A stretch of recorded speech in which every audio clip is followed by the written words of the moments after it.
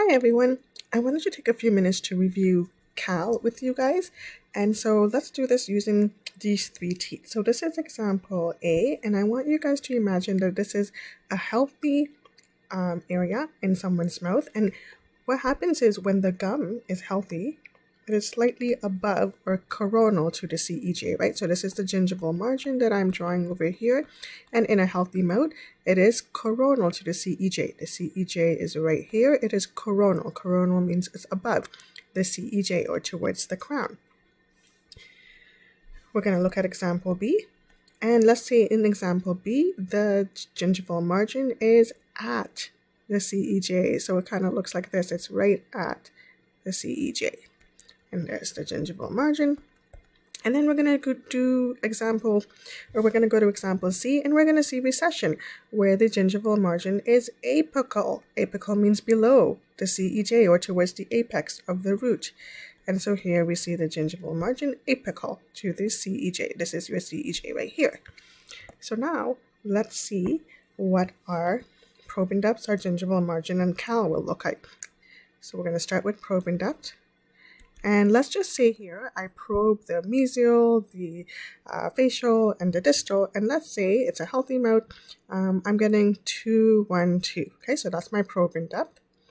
Now I'm going to measure the gingival margin. And the gingival margin, can be challenging because you really got a feel for the CEJ with your probe.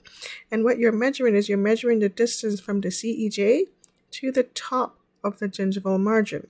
And so with your probe, you're measuring how far is that distance, or how long is that distance on the mesial side, on the facial side, on the distal side. And you do the same thing for the lingual.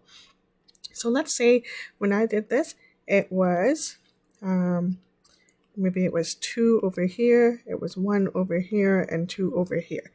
So the first thing is, because the gum is over or above the CEJ, we subtract. If there was recession, like we see over here, then we would add. But if it is above, then we subtract. So we're going to say -2 on the mesial, -1 on the facial, -2 on the distal.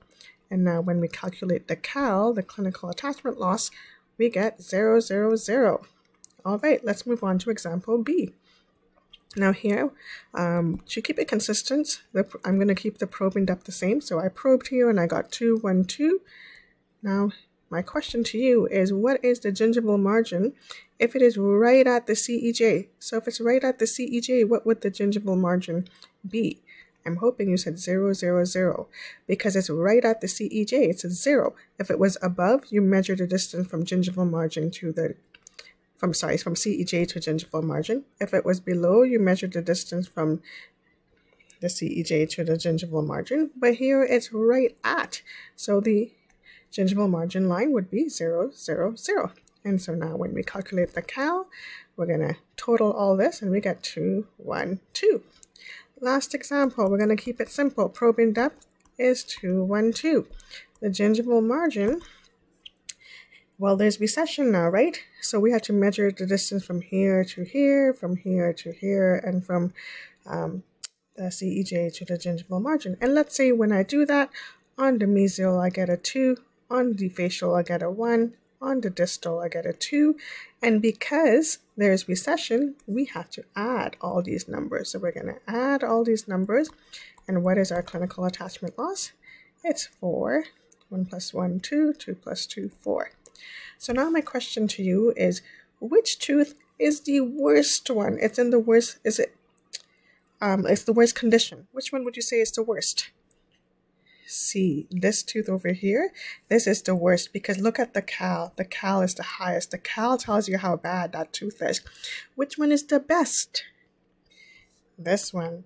Example A is the best. So we would be really happy when we have clients that have cals of 0, because that means they're healthy, or they could have gingivitis, but it's not perio. Here, it's the second best, because technically the gingival margin should be right above this DCEJ in health, but it's kind of gone down, right? So we are seeing some loss, and we do see some cals here. So perio has started, and this example C is quite severe. So if we look at this again, what I really want you guys to know is that the probing depth is the same for all of them. So the probing depth doesn't really give you a good indicator of whether the entire area is healthy or not. It's more the cal that gives you the true indicator about the perio condition. So cal is more important in some cases compared to probing depth. I hope that was helpful.